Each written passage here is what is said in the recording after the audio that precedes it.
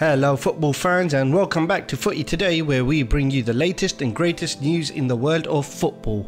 Before we begin, can you please hit the like and subscribe buttons, as it does really help us out a lot.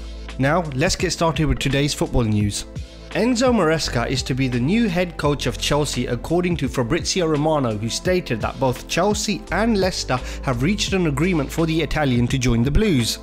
Interestingly, Maresca will sign a 5-year contract with Chelsea with an option to extend for an additional year.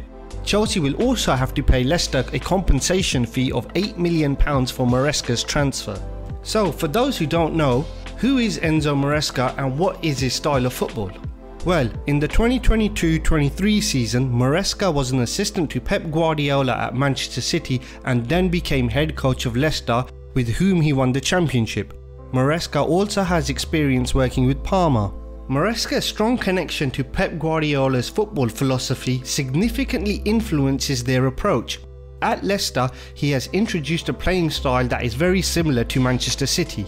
The similarities between Guardiola and Maresca are noticeable. For example, Leicester brought in an effective use of inverted fullbacks under the Italian this season. Maresca has an obsession with ball possession, playing quality football and wanting his team to dominate the game. Being only 44 years old, he is seen as being a new and upcoming young manager, which is why Chelsea have chosen to go with him.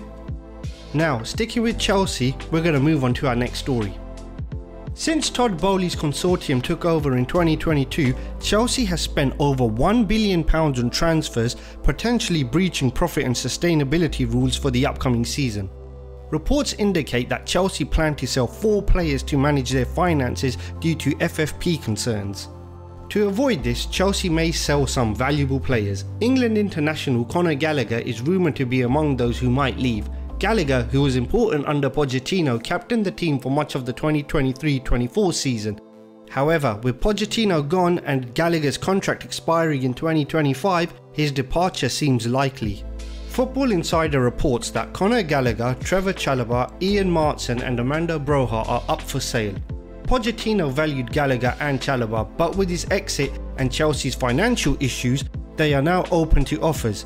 Martson and Broha were at loan at Dortmund and Fulham and are also available, with Broha attracting interest despite a tough spell at Craven Cottage.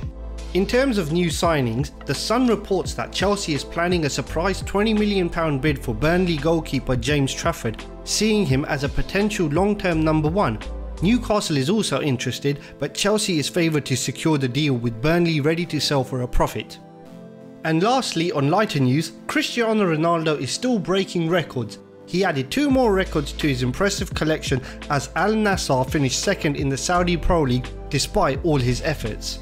The 39-year-old scored twice in Al Nassr's 4-2 win over Al Ittihad, bringing his season total to 35 goals. Ronaldo's efforts also means he becomes the first ever player to finish as top scorer in 4 different leagues.